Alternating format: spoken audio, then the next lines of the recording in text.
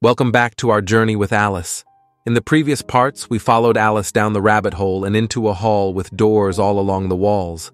She found a tiny door leading into a beautiful garden, but alas, she was too big to walk through the door. In this part, Alice tries to find a solution to her predicament. Let's begin. "What a curious feeling," said Alice. "I must be shutting up like a telescope." And so it was, indeed. She was now only 10 inches high, and her face brightened up at the thought that she was now the right size for going through the little door into that lovely garden. First, however, she waited for a few minutes to see if she was going to shrink any further. She felt a little nervous about this. "For it might end, you know," said Alice to herself, "in my going out altogether, like a candle. I wonder what I should be like then." And she tried to fancy what the flame of a candle is like after the candle is blown out, for she could not remember ever having seen such a thing. After a while, finding that nothing more happened, she decided on going into the garden at once. But, alas, for poor Alice. When she got to the door, she found she had forgotten the little golden key, and when she went back to the table for it, she found she could not possibly reach it.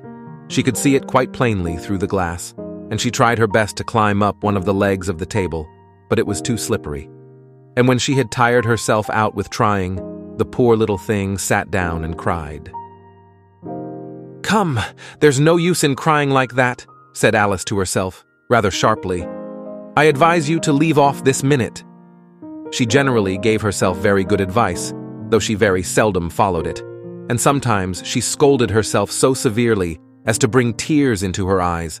And once she remembered trying to box her own ears for having cheated herself in a game of croquet she was playing against herself, for this curious child was very fond of pretending to be two people.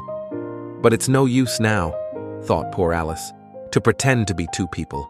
Why, there's hardly enough of me left to make one respectable person." Soon her eye fell on a little glass box that was lying under the table.